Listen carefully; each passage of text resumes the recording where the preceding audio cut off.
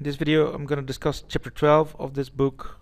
Here are the subjects. I'm going to have a look at plane strain and then check the results of plane strain in SolidWorks Simulation. So here I've got an image of a plane strain situation. Plane strain means that the part is relatively wide and there is a small strain in the y direction and larger amounts of strains in z and x direction. So in SolidWorks I can create a similar situation to this. I'll just create a new part with a simulation template. In chapter 1 I've shown how to set up this template, and it's convenient to use because of the easily set up unit system and also the coordinate system. So I'll just draw a part. It doesn't really need to have a certain kind of dimension to create a situation of plane strain. I can demonstrate it with any random dimension part, so like this for example, and then I'll create a sketch on this surface and create a split line with it. So here I'll create a split line on this surface with this sketch and this surface as well.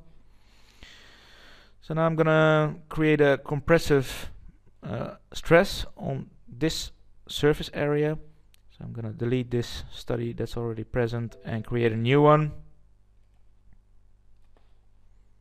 like that, and then I'll fix the geometry on this side and then create a load in the form of a pressure over here of 100 Newton per square millimeter, and I'll do that on the other side as well. So now they're in balance, so I won't get any stress concentrations over here because these forces are in balance and will hardly have any effect on the fixture on this side.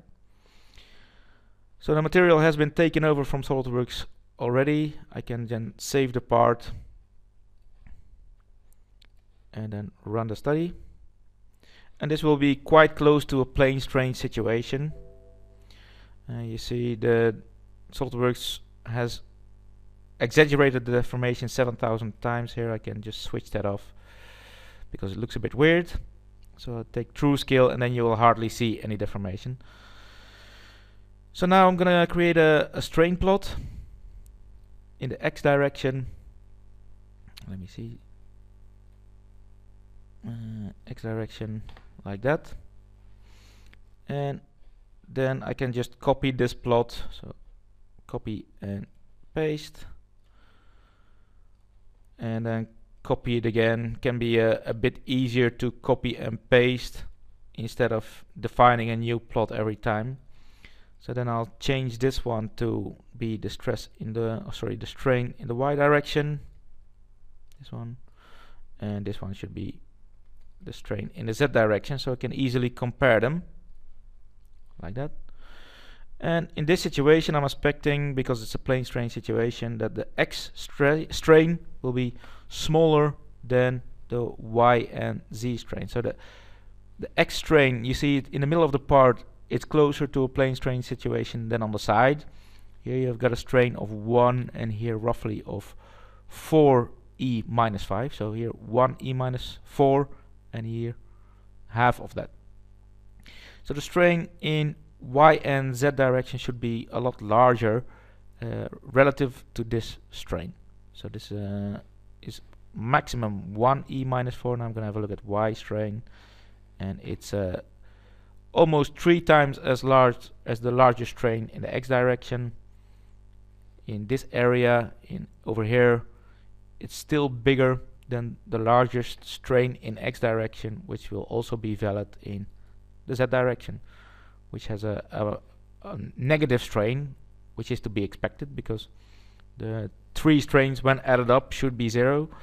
And this one is also in magnitude quite a lot bigger than the strain in x direction. You can see it over here with this value is 5e minus 4.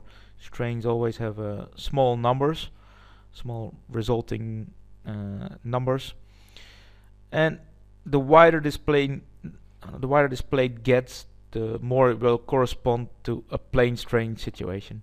So the strain in the x direction should be relatively small, and the wider this part gets, the more closely this situation will be present, will represent a situation of plane strain. So that was a discussion on chapter 12. Thanks for watching.